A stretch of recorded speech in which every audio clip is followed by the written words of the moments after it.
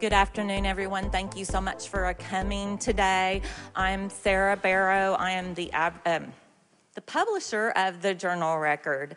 I also wear a couple of other hats, and that's what I was almost about to say. I'm the advertising director. I'm also the events manager and the associate publisher. So welcome to today's Journal Record Business Roundtable. Over the next 9 months, 308,000 Oklahomans are expected to lose medical insurance coverage due to the reduction of the Medicaid provided by Public Health Emergency Act, which is set to end on May 11th.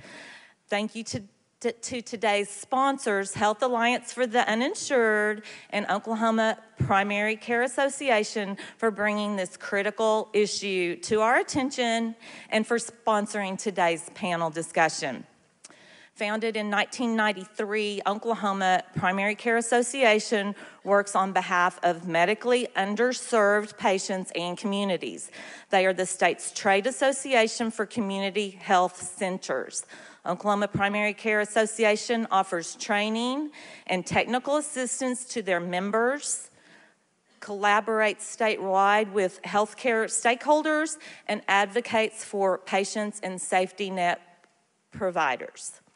Helping low-income, uninsured, and underinsured clients navigate complex healthcare referral networks, Health Alliance for the Uninsured is a central hub of the referral network, which includes OKC Heartline 211, Be a Neighbor, Unite Us, local hospital systems, and their clinic network. The Health Alliance for the Uninsured team strategically coordinates hundreds of specialists who provide free diagnostic testing, specialty consults, and surgical care for clients of their partner safety net clinics in Oklahoma. Speaking of partners, thank you to Crossings Community Center for hosting today's event.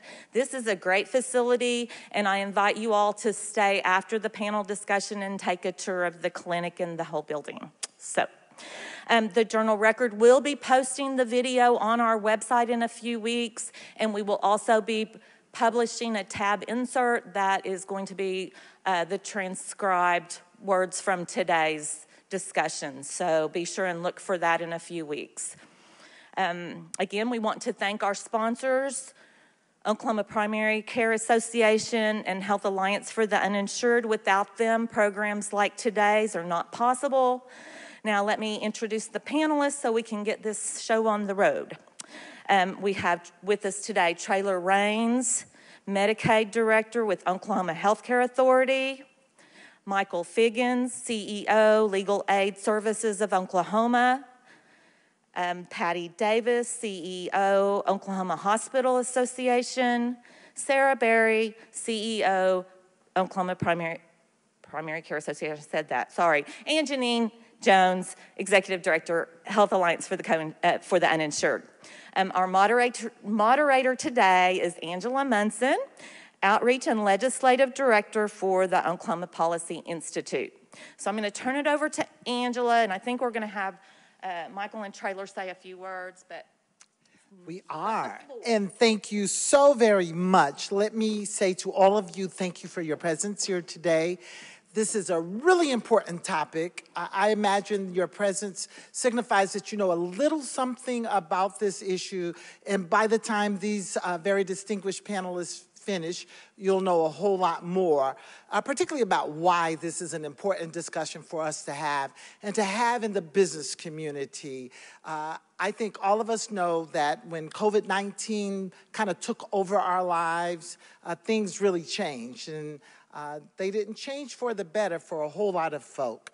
And the health care of a whole lot of individuals that was probably already compromised to some extent became even more fragile. Fortunately, the federal government kind of stepped in, and we had this public health emergency that allowed states like Oklahoma and states across the country to take advantage of some expansion, some additional dollars that would support what I consider one of our best public policies ever created. When I was about 10 years old, you can date me with that, the Medicaid program. And we were able to ensure a whole lot of individuals who otherwise would have gone without health coverage during a long period of time.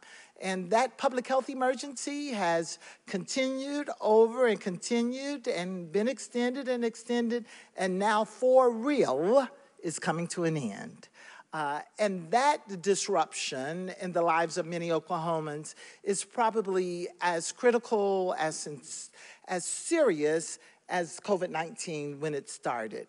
So we are very pleased to have these individuals here present today, all of whom have a responsibility, and I know for some in particular, even a moral obligation, obligation to do something to ensure that as many Oklahomans as possible, and I'd like to say no Oklahomans, lose coverage through the Medicaid program unnecessarily. And certainly because they didn't know what to do, certainly because they didn't know where to go. So we have a responsibility to ensure that that happens. So we're going to start with these guests. I could probably introduce a little, tell you a little more about each of them, but I don't have notes, so I'd probably, for some of you, just tell your secrets. And I'm not going to do that today. I'll do it afterwards. So panelists, as you speak, if you'd like to provide any additional introductory information, feel free to do so. I'm an old senator, so you give an old politician a microphone. Sometimes, you know, we don't know when to stop, but I'm going to stop. Suffice it to say, I cut my teeth, my policy teeth, in the healthcare field, and back in 1978. So this is a topic that is near and dear to my heart. It's so important to ensure that all individuals have access to high quality, medically necessary healthcare services. And I hope you believe the same as we do. And I hope before we leave today that your commitment to ensuring that as the public health emergency winds down in Oklahoma, that we protect the lives of those who are most vulnerable. So with that, Mr. Traylor Raines, you get to go first. And Michael and Patty and Sarah and Janine, we'll just keep going down the list. Thank you. And just so you'll know, each of these panelists will have about, what did they tell you? 5 minutes? 8 minutes? The first two have longer. The first two have longer. Well, I don't know why they're so special, but no. Take the time that you were told is allotted to you. Once they all finish, we'll open the floor for questions. So we'll have an opportunity for some dialogue and discussion at the end of the panel presentations. Thank you. All right. Well, thanks for having me and the rest of the panelists, of course. I could not have said it better, and I could not agree with you more in terms of our moral and really ethical obligation to our members as we start unwinding the Medicaid, the Public Health Emergency Protected Group over the next 9 months. So just as a refresher, March 2020, when the public health emergency was announced, all the states were given an opportunity to receive enhanced federal funding. But along with that came requirements and obligations of those states. One of those requirements was that we not unenroll anyone from the Medicaid, and of course in Oklahoma that's known as Sooner Care. So we could not unenroll anyone from Sooner Care during the public health emergency unless that person passed away, chose to be unenrolled, or moved out of the state and were then kind of on another state's Medicaid program. So we immediately put all of our protections in place to make sure that wasn't happening. So we share eligibility determination obligations with a sister agency, Department of Human Services. So we worked together to make sure that we were continuing to bring people on, do all those eligibility processes, but not kick anyone off the program. So to give you an idea of what we kind of churn on a steady state monthly basis, outside of an emergency situation, we have about 25,000 individuals a month come on and off the program. So we have a pretty substantial, what we refer to as churn rate. So if you think about that over the period of 3 years, we've amassed now around 300,000 individuals who no longer meet eligibility criteria for Medicaid. So you remember you have to meet a category. So you have to be a child, pregnant woman, age blind, disabled, and meet certain income thresholds. Thankful to expansion and the vote of the people and a lot of hard work from people on this panel to get it passed. We have Medicaid expansion, so that's a lot more people now. I wanted to clear up some kind of confusion. As you can imagine, when we kind of get this information into the atmosphere and the universe, it gets confusing. It's also not great that our expansion number is eerily close to our public health emergency unwinding number. So we've had a lot of folks say, why are you getting rid of expansion? We're not. That is still alive and well and will continue to be as long as it's in our Constitution. It just happens to be very similar numbers. So we're working with, like I said, around 300,000 individuals. Our federal partners have given kind of some broad guidelines for us to work within as we work with our unwinding, but we knew right away, thanks to good leadership at the Healthcare Authority and others involved, that we wanted to take a very compassionate and intentional approach to how we unwind the population and do these unenrollments. So thankful to our technologies. Oklahoma is actually, I don't think this is said enough, we're actually still the only state in the nation that has a real-time eligibility system such that we can process applications in under 24 hours, and really it's instant when you go through and put your information in. We're the only state in the nation that does that. But because of that, we have very sophisticated data matching capabilities with IRS, OESC, and other data sources that help us to keep track of our members on a real-time basis or quarterly basis, really when we get those updates. So throughout this process, although we suppressed our unenrollments, we did not suppress our renewal process. And so we kept pinging all those data sources. So we know at any given time who on our membership has exceeded their income thresholds, but because of the information we know from IRS and OESC, for example. So throughout that process, we've known, okay, we see the number rise, we know what we're going to work with, and of course, we didn't know when it was going to end, and so we kept thinking, okay, we're going to be prepared when we get that, 3 months notice that it's going to end. So we immediately set running this population through various systems and queries to see who are these folks? Have they even used the Sooner Care program since they've been on? What are their needs? Do they have chronic conditions? What are their diagnoses? Are they receiving a lot of services through pharmacy, for example, that they're reliant on Sooner Care for? So we were able to, through this process, really create a needs-based system on how we are targeting our 9-month enrollment. We chose 9 months because we feel that's a realistic time frame to work within. CMS is giving states a year. But again, because we're not a paper-based system for the most part, we're not a county-based system, we have the technology infrastructure to do it quicker while still paying attention to the needs of our members. We chose 9 months because you have to remember, too, there is a cost associated to the state for carrying members who are technically no longer eligible for Medicaid. And also knowing that enhanced federal dollar matching is going down. So part of the Consolidated Appropriations Act from the feds in December said that, okay, states, we're going to give you FMAP through the end of the unwinding period, but it's going to taper. It's going to go from 6.2% down to, I think, 1.5% in that last quarter. So we have to be very cognizant of how, we're stewards of your taxpayer dollars. So what we did was, so for the first couple of months, for example, what we know is there's around 60 to 70,000 individuals who, since they have come on to Sooner Care, have never accessed a service. They've never gone to the doctor and billed a Sooner Care service. They didn't need pharmacy. More than likely, they came on to Medicaid when they needed us, probably during a time of short unemployment, and then gained employment and got employer-sponsored insurance and never needed Sooner Care and just never chose to disenroll because it's not on their radar. So, of course, that group would be targeted for those earlier unenrollment months. So our first unenrollment will actually be April the 30th. So they would be targeted in that first group. So then we look at things like, are there any children under the age of 5 in the family? And we are grouping families together. So that's say mom and dad and a couple of kids are on Sooner Care, but they both have different certification dates. They have different needs.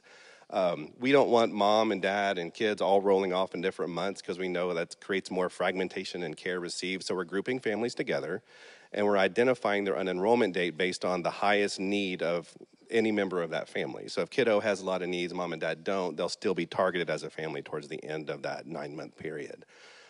So we look at things like, are there children under the age of 5 in that family? What is their federal poverty limit? Where do they exist on the spectrum of income? So if they're over 280%, when the percentage for expansion, for example, is 138, we would target them for an earlier unenrollment because there's more options to those families through the federal exchange or other lower reduced cost services in their communities.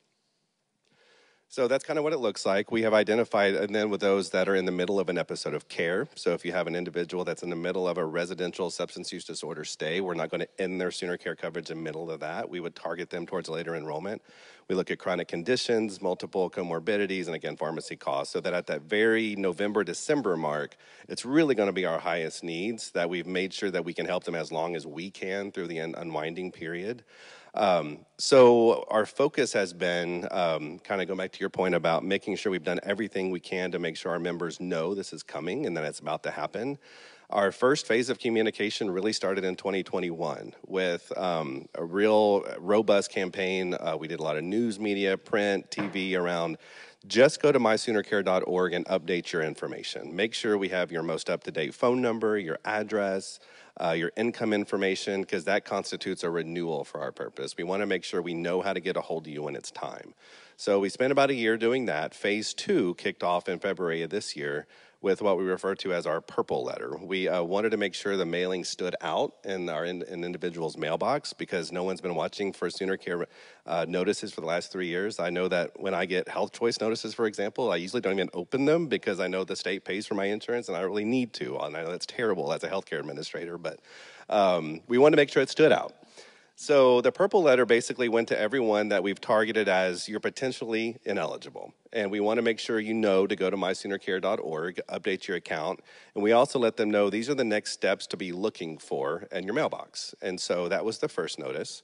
And then in March, you may or may not know this, but every January, the feds update the income thresholds for all state Medicaid programs. And so because of that, we have to update our system to then match a new income standard. So we did all of that in March. So we had the most up-to-date information on the new income standards, where people fell. Our PHE protected numbers went down a little bit because of that, because income thresholds went up a little bit. So from there, we sent out another letter saying, okay, based on income information known to us, it looks like you are either eligible, here's your new certification end date, or it appears you're ineligible, and now we need you to go do a full reapplication or a renewal process. So then we sent another letter 45 days out from that individual or that family's projected end date. So at this point, now we're looking at those individual groups, those months that I just referred to. So for example, the April cohort, what would have been March 15th, got their 45-day letter saying, we need you to go do a full renewal, update your information, and that was their official notice.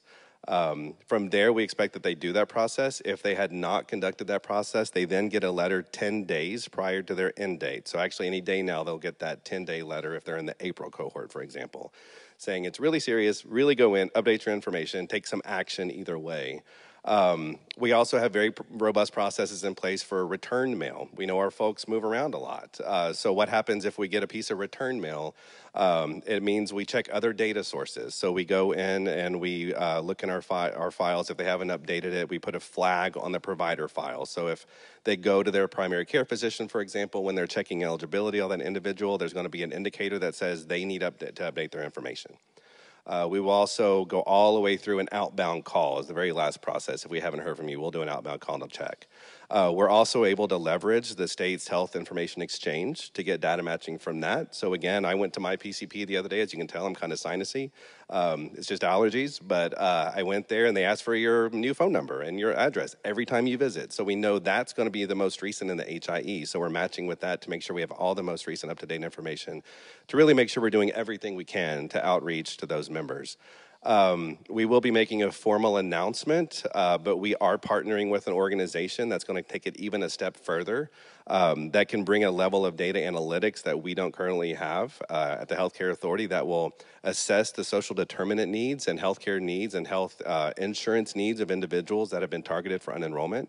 They will help with the hands-on navigation to the marketplace, for example. They will also work with organizations like the Health Alliance for the Uninsured, Primary Care Association to make sure those individuals, if they haven't gotten access through the marketplace, that they have access to the free and charitable clinics and make sure that they have a certain level of continuity of care.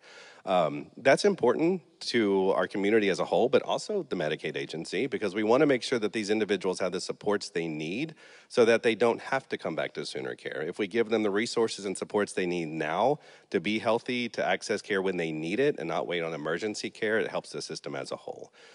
So I know the folks to my right will have a lot more details about how it impacts our safety net clinics and some more information. But again, we're just putting a lot of thought into this. And I see some folks in the room that have given us feedback as to the process.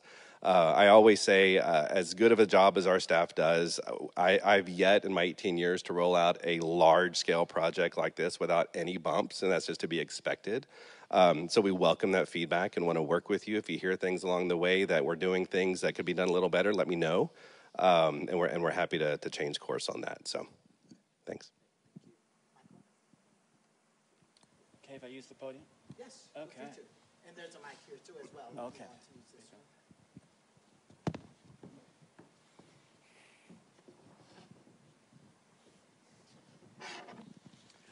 Good afternoon to everyone who's here and everyone who's out into the vast world of virtual attendance.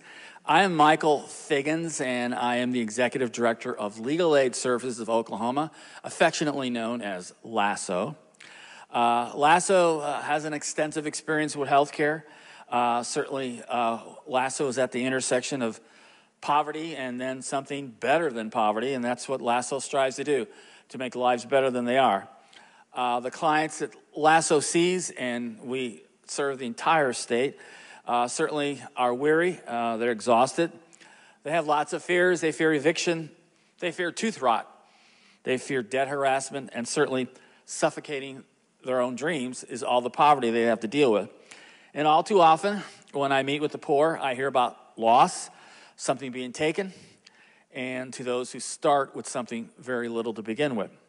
So today we're talking about certainly a sacrifice for many in regard to health care.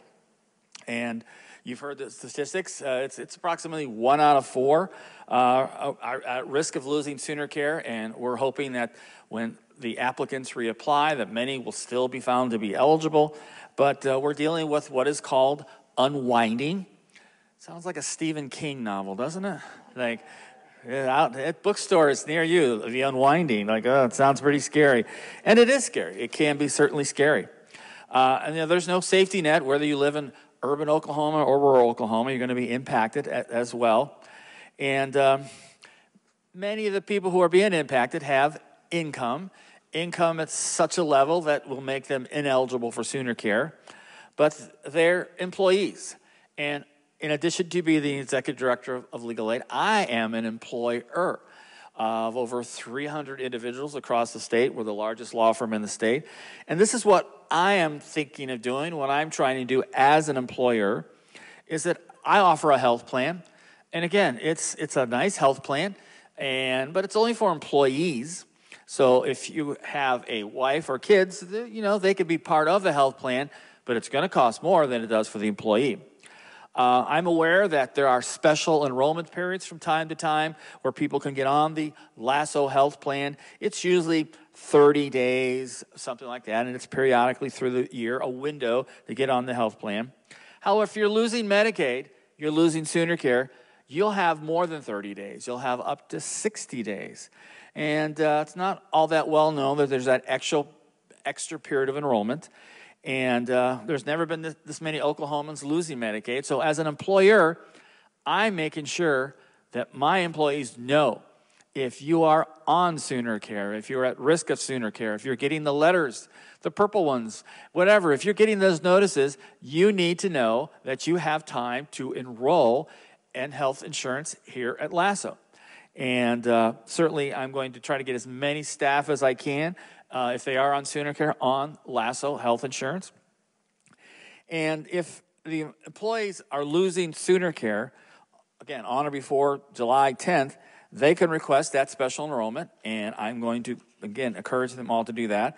And they really can wait until September 8th to do so. So there's time to do so. I have time as an employer to do so. And as you heard, it's important that we communicate among all of us. The state's doing a wonderful job getting the word out. I, as an employer, I need to supplement that. You, as a consumer, need to supplement that to your family and friends. And this means that for the first time, for the first 3 months, again, sooner care is unwinding, but employees can enroll in their job-based plan through September 8th. But more specifically, I have to tell my employees, again, many of whom are on sooner care, that through the months, through April, through May, through June, that many of them will lose sooner care. And the rest of the unwinding, after July 31st, there's not going to be a special 90-day extension. It'll still be 60 days. But you're looking at approximately $30,000 a month. And again, communication with my employees, communication with your employees is so important. So there are people who don't have an employer option. They don't work for legal aid. They don't work for you. They don't have no insurance at all.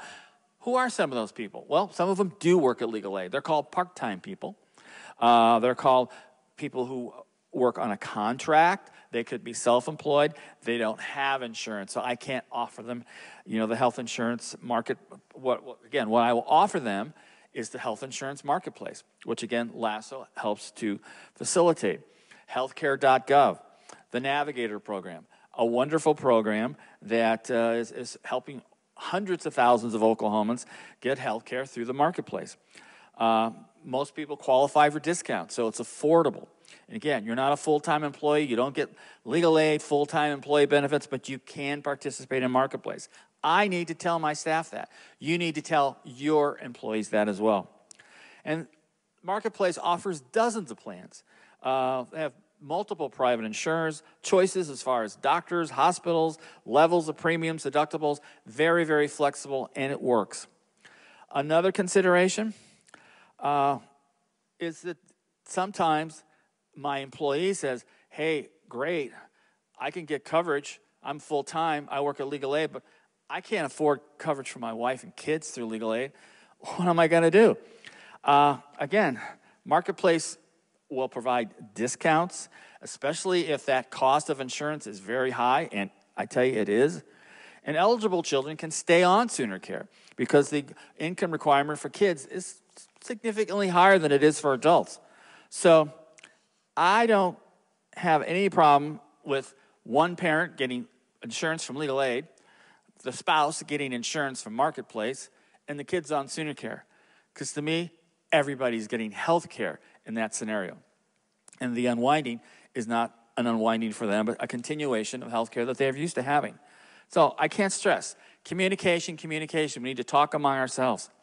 And the state is doing wonderful things. The state is responsible for all the information that's going out that you heard about, the application, renewal documents in multiple languages. They're accommodating people who cannot speak English, who maybe cannot hear, who have issues with other disabilities.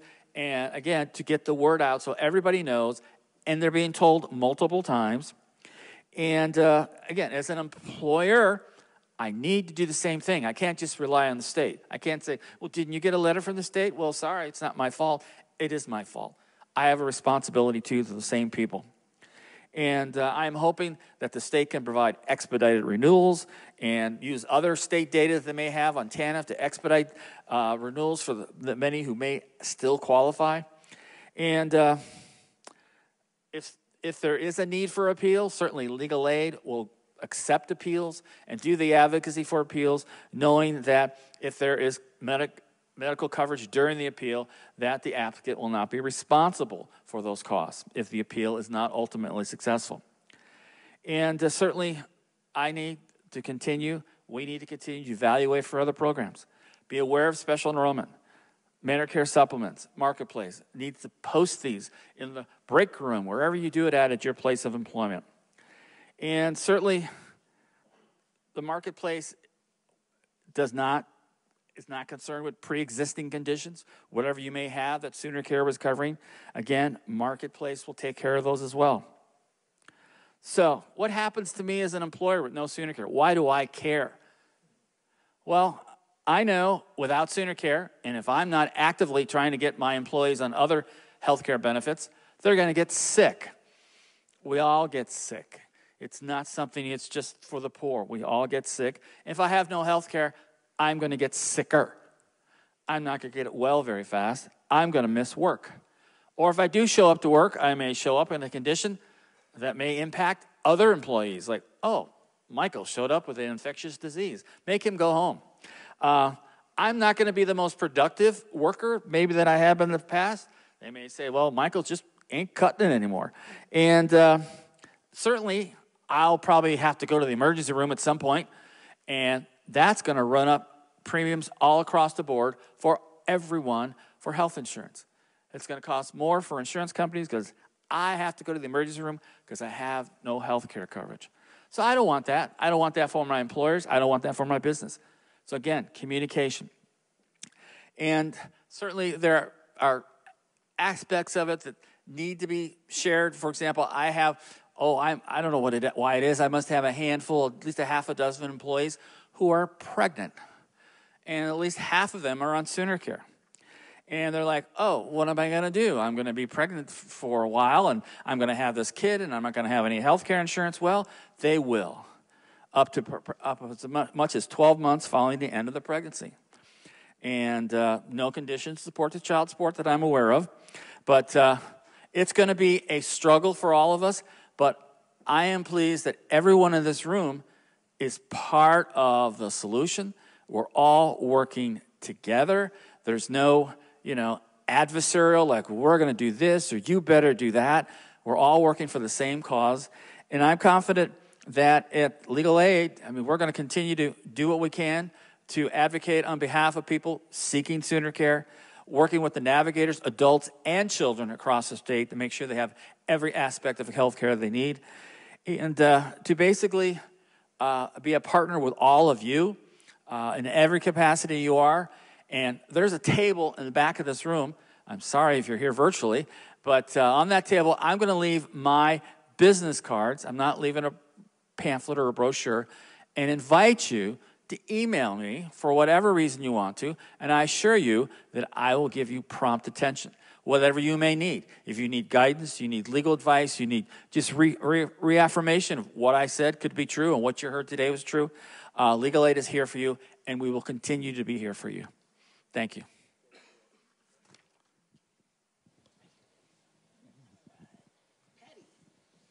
Good afternoon.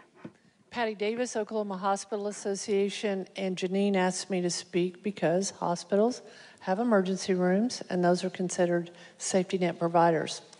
I'm here because what we do not want to hear in emergency rooms is a statement, I didn't know I lost coverage. Because let's face it, as individuals, we all get really busy. And Trailer, I'm with you on notices. I'm not on Health Choice, but Blue Cross pelts me with too many papers. Do I read them? Not very well. And I understand them. So for people to get something in the mail, or maybe they've moved and they didn't get something in the mail, or they say, we will do this later. And then when they find themselves in need, they find out, oh, I really should have turned that document back. I should have gone online. We do not want that to happen because Oklahomans have options.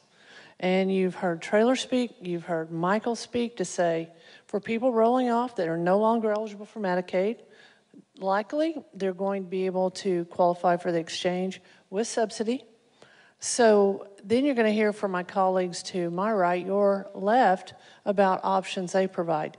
I want to be very clear. Hospital emergency rooms are a lousy place to get primary care. Most expensive place. You wait a long time. We don't want to see people driving to emergency rooms for basic primary care.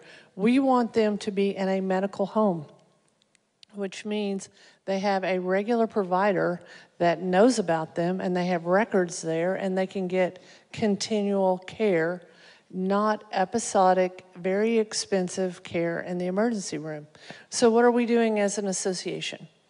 Clearly, the key word today is about communication, and that's everyone's job. I want to be very clear.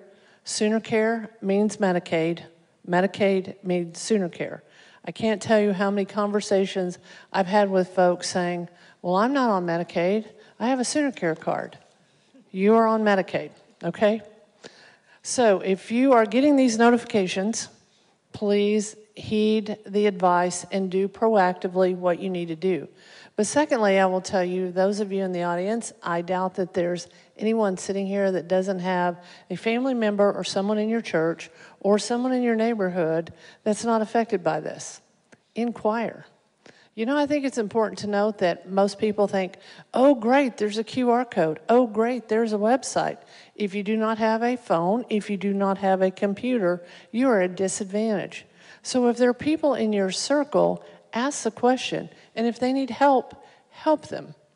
So what we're doing with our hospitals is to make sure that they have the resources of the Healthcare Authority. And by the way, congratulations on a very well thought out unwinding plan that makes a whole lot of sense. And then we have partners like Legal Aid that have people to help navigate every step of the way. So let's not let people fall through the cracks. Let's get them pointed in the right direction. And if it requires a little bit more hand-holding to see it through, let's get that done. Because as Michael said, you should care if you're an employer or if you just pay your own health insurance premium. For care that is not provided coverage with through Medicaid or insurance plans, most of that care ends up being uncompensated care. We all pay for that. And these two speakers following me are going to talk about the wonderful services that they have. But my number one thing is let's communicate. And it's all of our jobs to make sure people understand this and they know what's there, and let's not leave anyone behind. So that's it. Thank you, Patty. Well said. Can you advance to the next slide? Okay, and one more. Great, thanks. My name is Sarah Berry, and as Sarah Barrow mentioned, I am with the Oklahoma Primary Care Association, and we are the state trade association for Oklahoma's network of community health centers, or CHCs. We're also known as FQHCs, which stands for Federally Qualified Health Centers. But those terms are interchangeably. Community health centers, federally qualified health centers, it refers to the same provider type. What we do, CHCs provide affordable community-based primary, mental, and dental health care through our statewide network of over 160 sites through our 22 member organizations. Our community health centers here in the Oklahoma City area are Community Health Centers of Oklahoma, which is also known as Mary Mahoney, and Variety Care. We have a long history of addressing patients' social determinants of health needs, such as transportation, food insecurity, language barriers, so that they can have positive health outcomes. We provide those primary care, patient-centered medical home services, which Patty referenced. And we are part of what is known as the healthcare safety net. This map shows our 22 health centers and where we are located. You can switch to the next slide. I am also showing you the community behavioral health organizations because our panelist, Julia Jernigan-Smith, could not be here. She's with the Behavioral Health Association, which is also part of the safety net, and today was a deadline day, and she is stuck at the Capitol, and so I am playing her on TV. So this is their network of community behavioral health organizations, which also, as I mentioned, are part of the safety net. There are 25 behavioral health organizations that are part of the Behavioral Health Association. They are also throughout the state. And we have 5 of those that are part of our joint clinically integrated network. So we'll be working together to try and coordinate care for these patients. Our provider networks are also working to identify the patients and help them to get documentation submitted so they do not lose coverage. Next slide. So as you can see, over 90% of Oklahomans are within a 30-minute drive of one of our locations. So we do cover the state. We are in these communities, so we have a good reach to be able to reach these patients, identify them, and try and catch them and help them to get the documentation submitted so they do not lose coverage. That is our primary concern.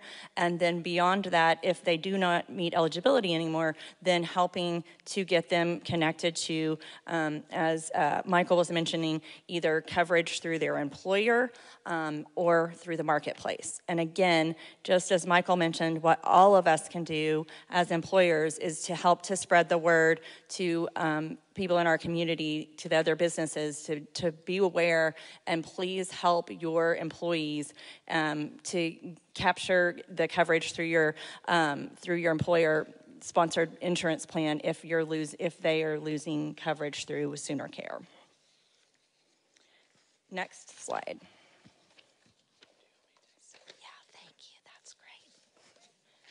Yay, team. Okay. Last year, our 22-member organization served over 300,000 Oklahomans, so 332,674 to be exact. Of those, roughly 45%, so 147,729, were covered through Medicaid. And we are estimating that over 50,000 of these patients, or about 25 to 30%, will be impacted by this public health emergency unwinding. So as you can see, it is a significant number of our patients. So we have been working very closely with the Healthcare Authority and trying to identify who these patients are so that we can provide outreach to them and assist them with submitting the required documentation. Cassidy Height, who is here with us, made some purple buttons to match the purple letter that say, "Ask me about my Sooner Care." So we provided these to all of our organizations for their staff to wear. We brought some here today that we will give you guys as a party favor, I guess, for attending today. So kudos to Cassidy, and it was her idea to make it purple to match your letter trailer. So, all right, and last slide.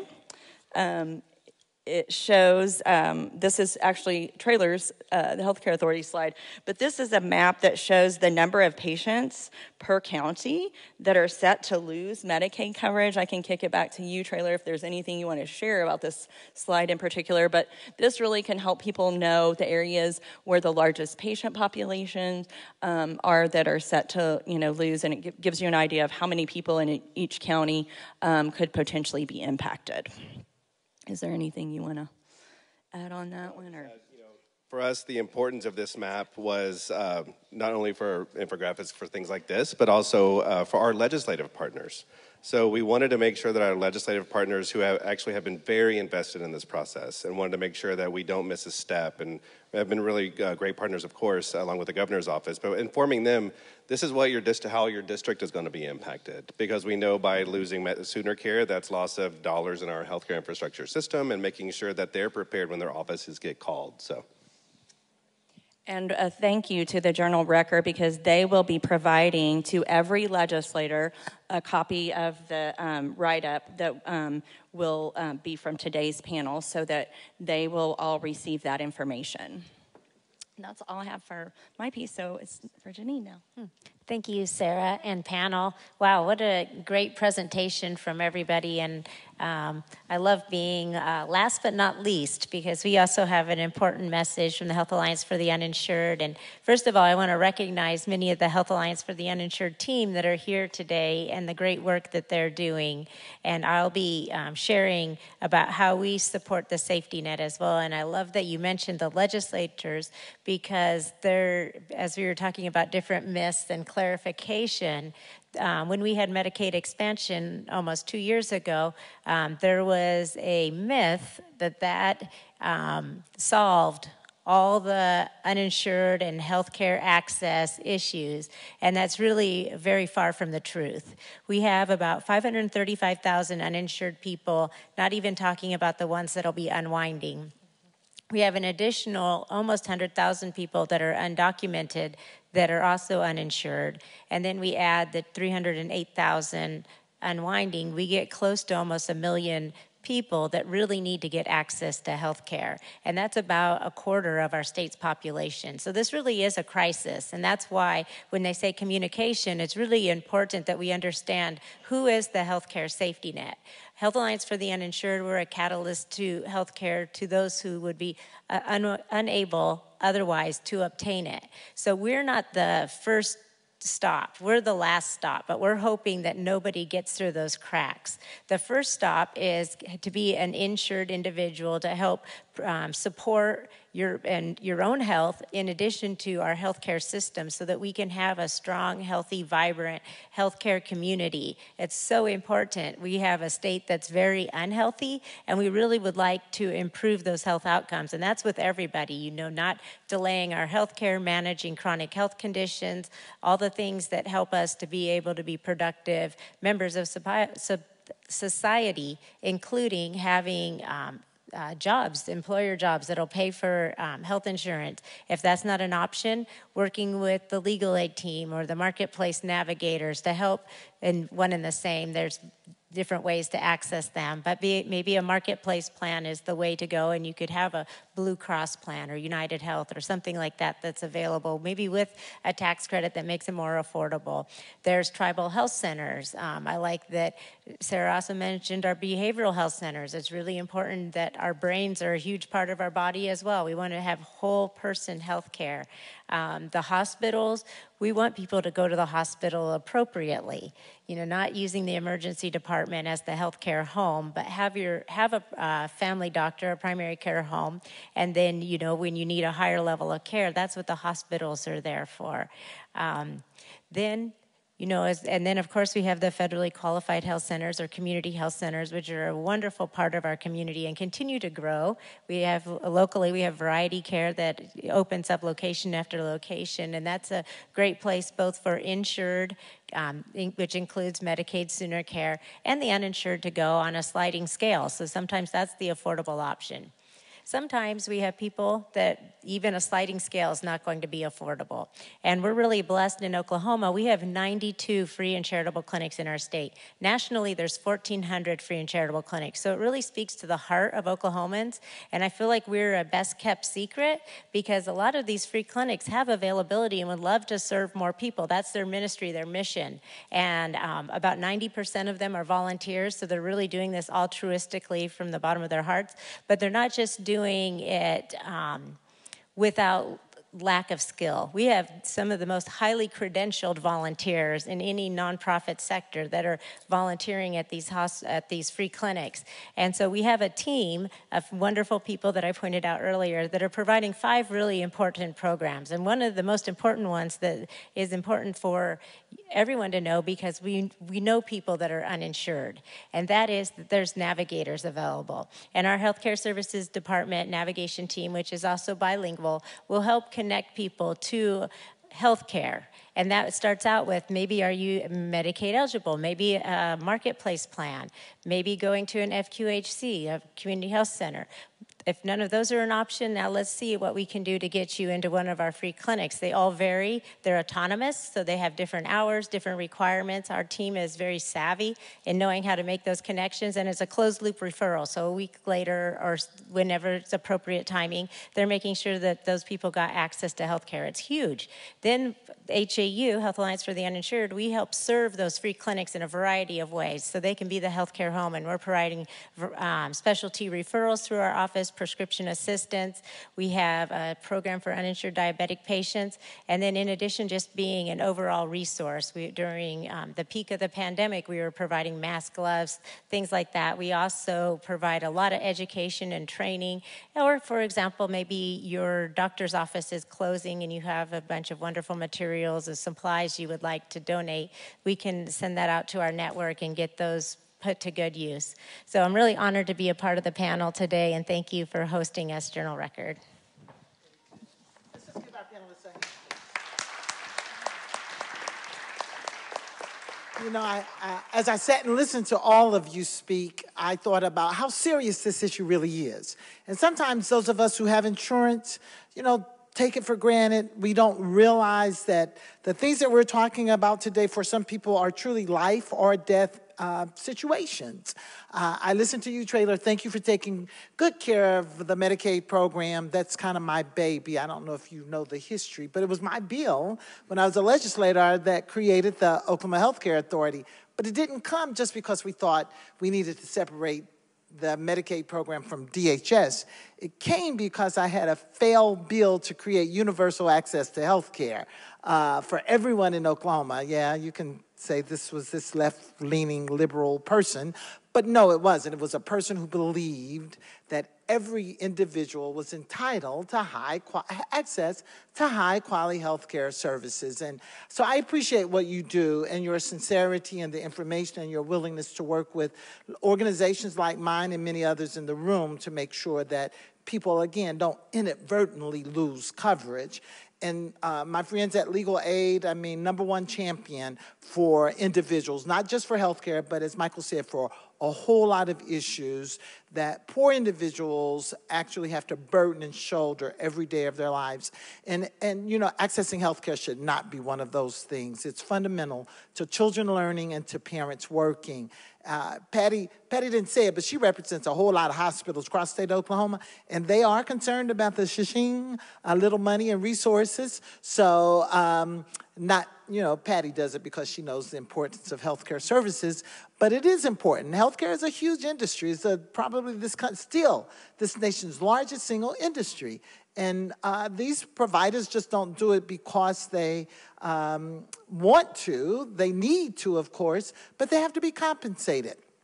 So ensuring that people have coverage, payor, is important to all providers of federally qualified health centers need resources. Yeah, you get some federal dollars, and we got you some little state dollars. It's not enough, but it's important for them because you heard 45% of your patients are Medicaid patients. That's a revenue source that's important to the federally qualified health centers so they can continue to provide coverage on a sliding fee scale. And I just take my hat off to the Alliance, Health Alliance for the Uninsured, individuals who volunteer their services. I got a kid who's a first-year med student, and all she talks about is when she gets an opportunity to go in Ohio to the free clinics to help and to work. So we know that providers do believe, just like we do, in the importance of providing care. And my hat off to you and all of the people, all those 90-some clinics that really step up to the plate as the last resource. Maybe one of these days, I don't want to put you out of business necessarily, but maybe one of these days we'll figure it out. So I hope that was just a stretch long enough for many of you out there to think about the questions that you want to ask some of these individuals here. So I know your names too, so I can make up questions and ask you directly. So I can tell you their names as well, so you can ask some questions directly. Let me just open the floor. We don't have mics for you. Speak loudly. I will repeat your question because this is being recorded for playback later. But I'm certain I know many of you, and I know your names as well. So please, are there questions for any of our panelists, any or all of our panelists? Yes, we have one here. Yes, ma'am. I'm sorry, what I didn't understand is how you said a family could qualify for marketplace insurance, sooner care, and have 3 different insurance providers in one home, one household income. How is that possible? The question was, how can a family of individuals qualify for multiple coverage plans? Sooner Care, the marketplace, possibly even to confuse it more, employer-based coverage. So I'm going to add to that question, so any of you and all of you can respond to that. But how, in terms of this public health emergency unwinding, again, and Trayla, that would be your question, how are you going to ensure that that family situation continues to have coverage? So I'll start from a Sooner Care standpoint, and great point, Patty, about Medicaid to Sooner Care in Oklahoma. So as was alluded to earlier, so a family, mom and dad could be under the expansion population. So their income is going to be at 138% of the federal poverty level. Kiddos coverage is 185%. And so mom and dad may lose coverage for Sooner Care, and then they could pursue coverage on the marketplace, but kiddo is still covered through their coverage. Mom may work for an employer that maybe it's not affordable for her to add dad to her plan, so she can purchase through her employer. And then dad is the only one in the family that then goes to the marketplace to get coverage to the marketplace. Okay, great. Additional questions, please. I'm going to ask a question, and panelists, feel free to ask one another questions. I mean, golly gee, we're all in this together. Do we have a question here? Yes, ma'am. We have 2. Let's get this young person, and then the gentleman in the tie. Trayla, I'm curious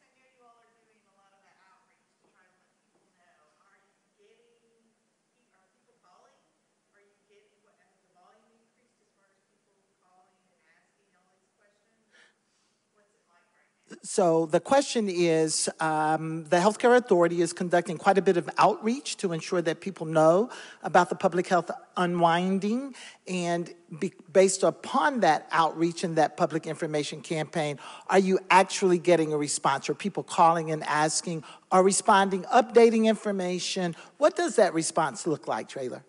A great question. So I will say over the last 2 years, our number has, it's fluctuated, but it goes down incrementally. So which tells me that folks are going into their account, updating it, making sure we have the most up-to-date information, as well as our data pings with other data sources. So far, our calls are ticking up, not considerably, but we do expect them again. Our first enrollments will be April 30th. So we expect traffic to really go up then, because that's when the first, like, oh my gosh, where's my coverage, right? So we expect it to go up, but we're starting to see it trickle in.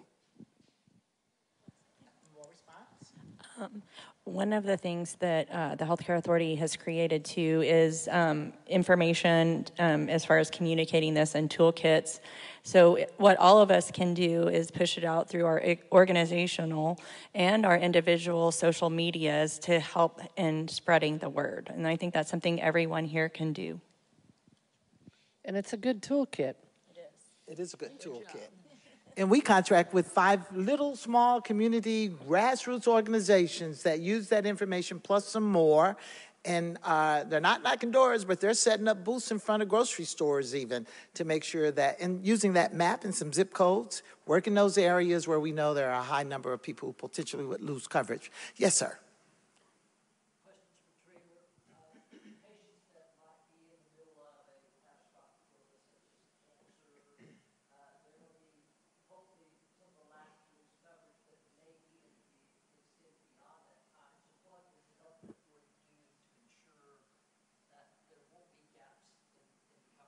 And the question was for patients, Sooner Care beneficiaries who are experiencing some catastrophic medical condition or in the midst of some treatment, long-term, such as cancer, what is the Healthcare Authority doing to ensure that that coverage, that care continues for those individuals?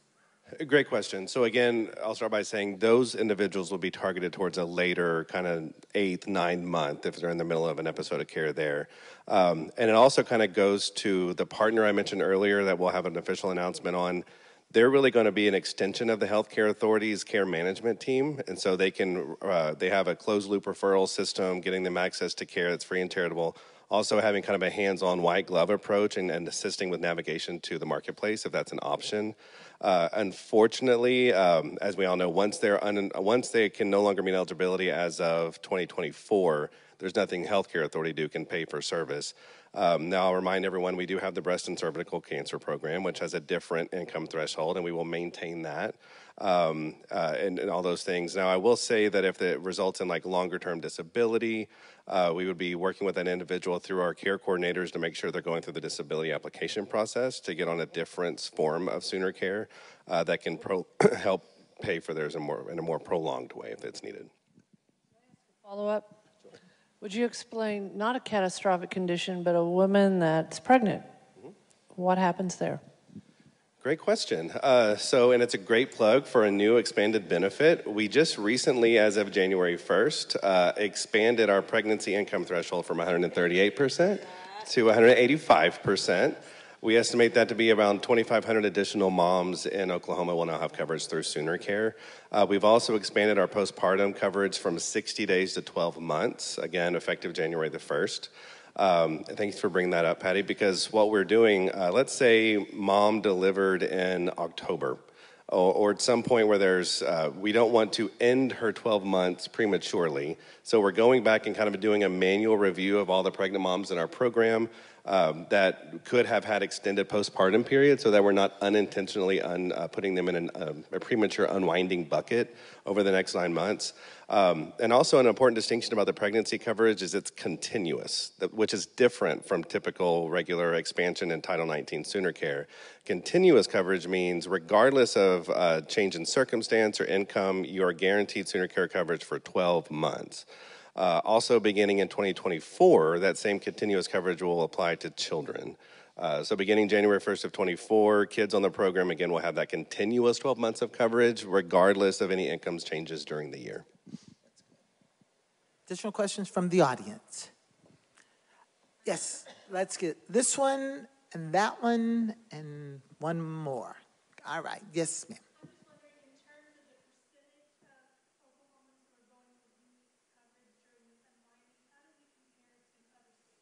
And the question was in terms of the percentage of Oklahomans who are losing coverage, and I'll maybe qualify that just a bit, also the percentage of Medicaid beneficiaries who are losing coverage. How do we compare with other states? We're pretty much on track, pro rata compared to overall population. I will say I had a number in my head, but I'm afraid to say it. I think I might be getting confused with something else. But overall, nationally, it's a large number. We're pretty much on par with other states. Of course, like the Californias, and they're going to have a really large PHE unwinding number, but we're fairly on track considering our total population.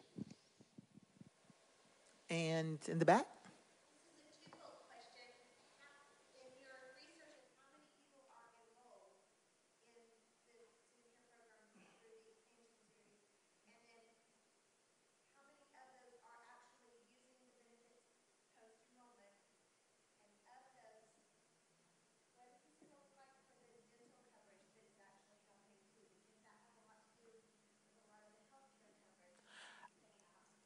I just want to clarify, you said in terms of the people who enrolled in the expansion, do you really mean the expansion population or those who are retaining coverage through the public health emergency? Through the expansion population. Yes, right.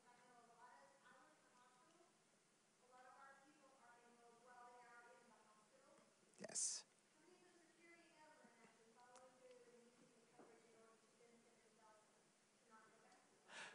So for the record, the question is, of the expansion population, how many are really continuing to utilize coverage, or are regular users of coverage?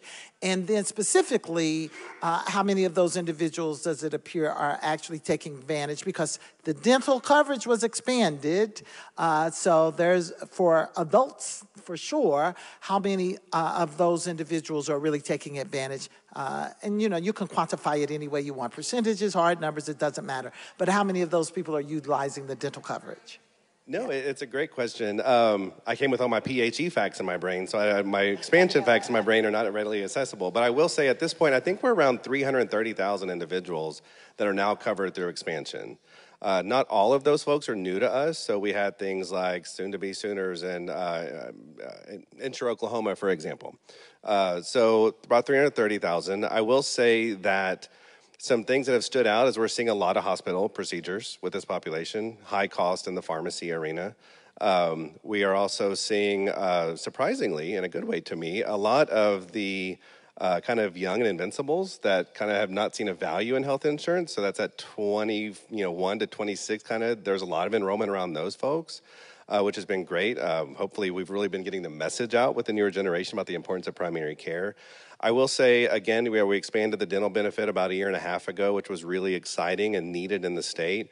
We've not seen as great of an uptick there, mostly because we don't have as robust of a provider network to serve adults in the dental arena. Now, thankful to our partners like at our community health clinics have very good dental services. We've seen cooperation like mobile dental clinics get into rural areas. We have dug into that to see if it's a reimbursement issue. So we have raised rates, for example, for our dental providers, specifically for adults, to see if that helps.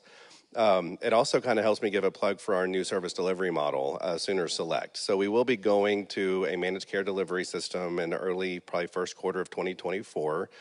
We have selected 2 dental plans, Liberty Dental and DentaQuest, who will manage the dental benefit for the majority of our senior care population. They're going to bring a level of resources to the table that we don't have as a state agency in terms of outreach. They'll have a lot more flexibility in terms of variable rates that they can pay for their provider network. Whereas if you've worked in the Sooner Care network as a provider, if we pay one provider something, we pay all providers the same. And so they can have differentials regarding like urban and rural splits, for example. So we're really hoping through that process that we'll be able to really build out our dental infrastructure. Can I add a little to that? I'm not going to be able to give you numbers, but prior to COVID and when we were starting down the Medicaid expansion road, we believed that ultimately there would be 200 to 250,000 Oklahomans that would be eligible for coverage. And it is, I watch it monthly, and it's around 3:30, but we know that has been skewed because of the pandemic and also the ability to keep people on during the maintenance of effort. But I will tell you this, it's been interesting, as hard as the last 3 years have been for hospitals, particularly the last surge when there were no federal funds that flowed into Oklahoma to help. What our members are telling us, that they're thankful that we did expansion, because they're saying their uncompensated care numbers have dwindled. Prior to Medicaid expansion, we were number 2, only behind Texas at about 19% of our population being uninsured, and that's dropped. And it's good to see Oklahoma not in that number 2 range. And we know the pandemic and everything that we're talking about today has had an impact, but it's still the right thing to do for Oklahomans. We too have seen with our provider organizations, we just got our numbers from our organizations from 2022 last year, and we have seen a big drop in the number of uninsured and an increase in the number of individuals who have Medicaid coverage. So now, as this PHE unwinds, we'll go right back to where we were because it's pretty much a wash. But we want to prevent anyone from unnecessarily losing coverage that still maintains eligibility. So that is our priority. Continuing to provide health insurance is always an issue. It's been an issue. I started down this path in the late 70s, early 80s, and we were at number 1, number 2, number 3, always in the percentage of our population that's uninsured. And so it's always going to be a challenge for us. But Oklahoma's doing making some great strides recently to do so. I just want you to know one of my coworkers sat on the phone for about 4 hours, made about 28 calls looking for dental services before she could find someone. And so you'll know she ended up at the Perry Clausen Center, one of the federally qualified health centers. So you had a follow-up question, ma'am? No worries. Thank you very much. Sarah? Sorry. I have something else I want to add. One of the things is it is a complicating factor in that not only do we have low rates of insurance coverage, but we have very poor health outcomes. So we're in the top for uninsured, and then we're in the bottom for our health status. So that is creates, it is for sure. And I just want to acknowledge former Senator Angela Munson. Many of our organizations would not be here if it was not for her, and you have done so much to promote health in our state, and there's no better person to be moderating this today because truly, you're a hero. Thank you. Thank you. It's actually from the heart. Definitely know that. Trivia question for the audience. Okay. So I was asked when we were very much engaged in Medicaid expansion, it's like, when was the last time eligibility was expanded in Oklahoma? And I say, Senate Bill 169 by Angela Munson passed in 1997 that raised eligibility for pregnant women kids to 185%. So it was a long time. It's been a long time. And I can tell you about the first time and a fight I had with Senator Howard Hendrick. And I was just representing some folk that were a group of community clinics who wanted to expand Medicaid. Predates the Primary Care Association. There was a question, Diana.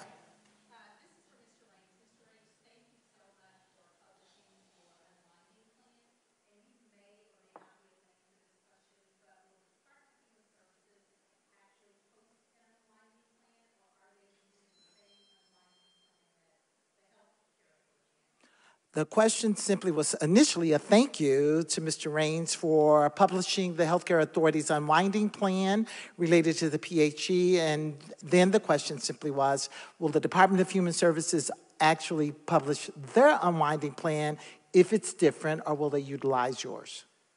That's a great question. So as a refresher for everyone in the audience, we have kind of various populations we manage, but the bulk of that, the eligibility is done by the Healthcare Authority through online enrollment. The age, blind, disabled, long-term care population, that's still very much a county-based paper system that's administered through our sister agency of Human Services. Their plan differs a little from ours. I don't know that it's going to be published separately. I will say we're a little divergent in our dates. pardon me. So their first day for unwinding or unenrollment was April 1st. So their first cohort, it was around 2,300 individuals. Kind of going to your point earlier about appeals, those individuals have 90 days to appeal, so we're not considering them completely terminated yet. Coverage stays active during the appeal process, even if they are not successful at the end of that.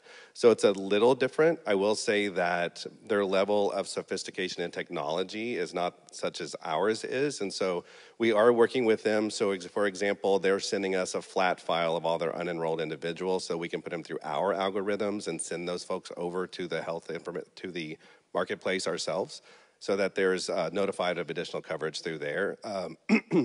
But it's actually a good point, and we may look about amending our plan to include that non-MAGI population. And I'm going to follow that up because I'm going to follow that up with this question because it's like DHS has a clientele, the Healthcare Authority has a clientele. Please tell us the difference. Great, great point. So we kind of diverged from each other circa 2011, 2012.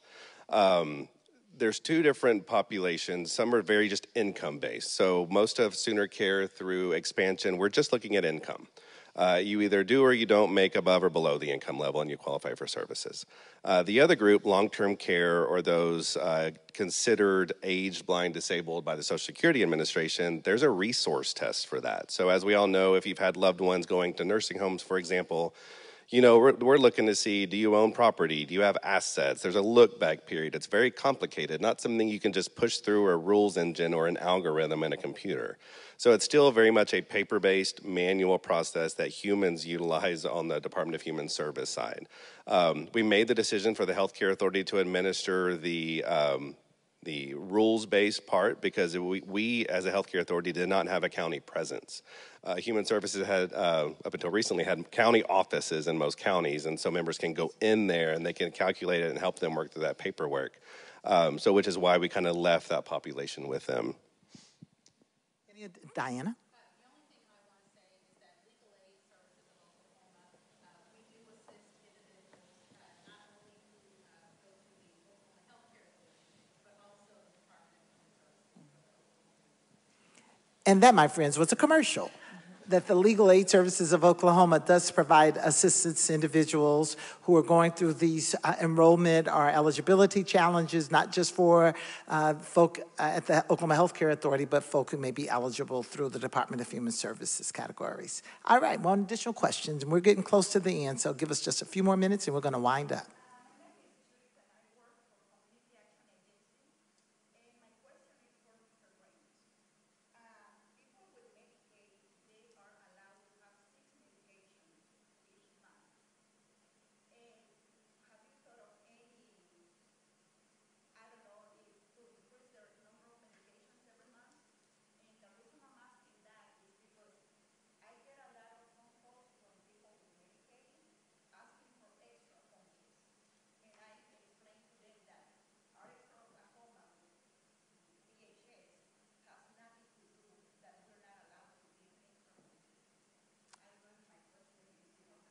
Let me try it for the record. You're with Community Action Agency, Oklahoma, Canadian County?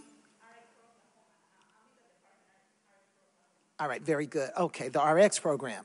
RX program provides patient assistance to pharmaceutical access. The question simply is, Medicaid beneficiaries are allowed 6 prescriptions a month, and is there any plan to expand that number? Or I'm going to add to that, any suggestions what a person should do if they exceed that number?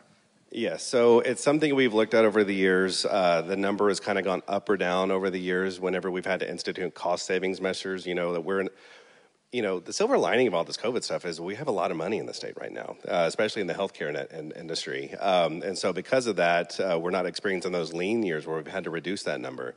We continue to look at that number.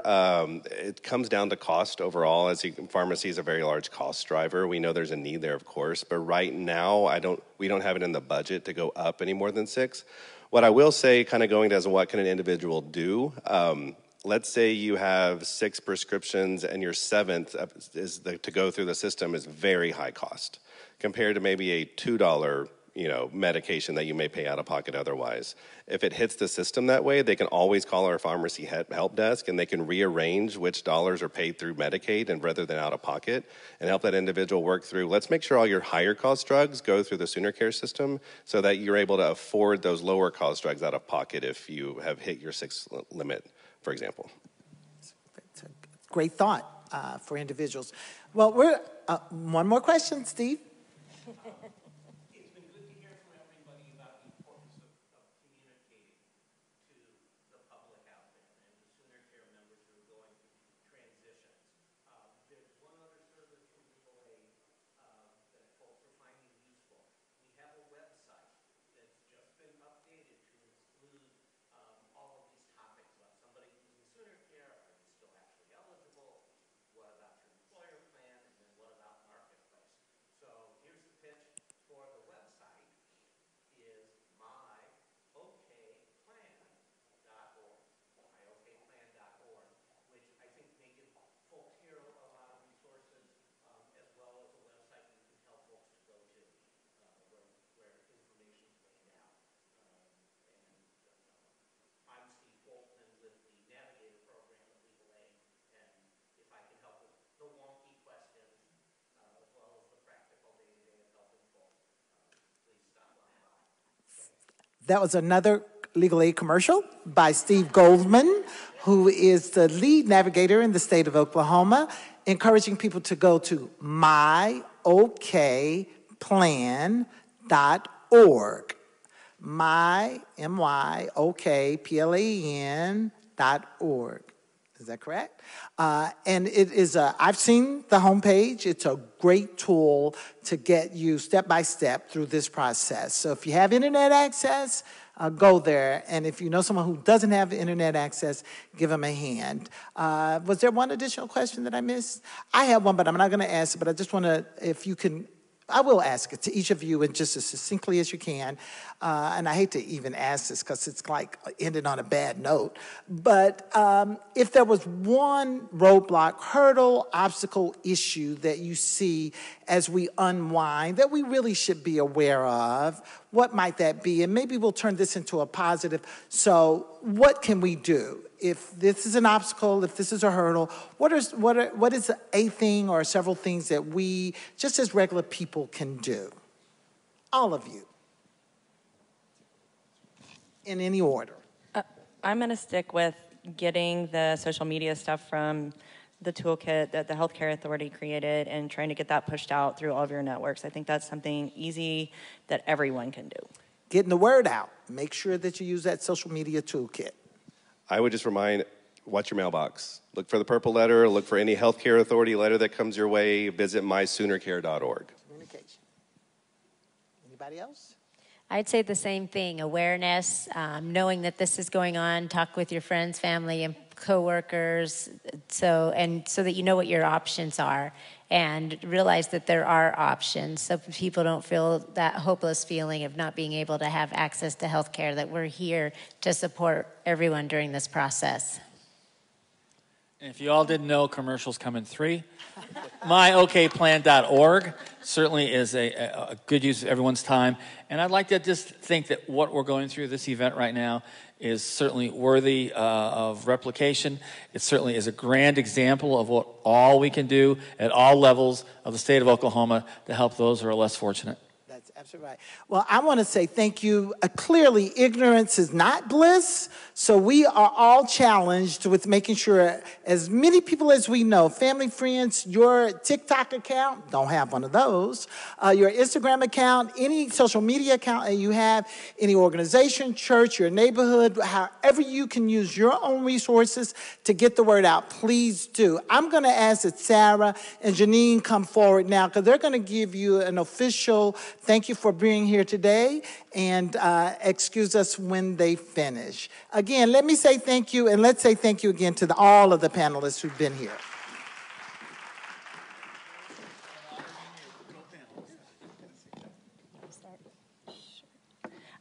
For our panelists, we brought you guys, we have some little treats, so take a flower arrangement home with you.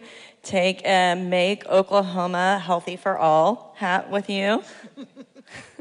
And thank you guys so much for being here. We appreciate the capacity that we all have to collaboratively work together to prevent anyone from losing coverage who doesn't need to, and to help those who do lose coverage to find coverage elsewhere. So.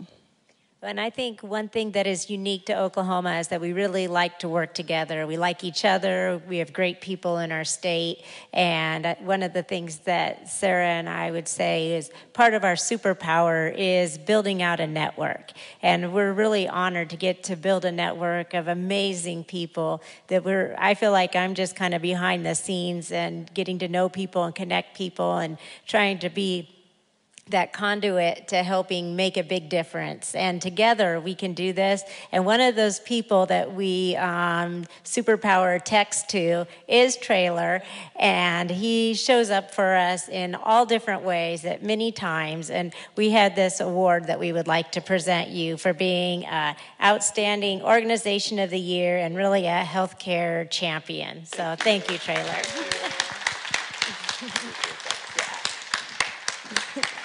And thank you, Angela. You did a wonderful job moderating. And thank you to the please, big round of applause.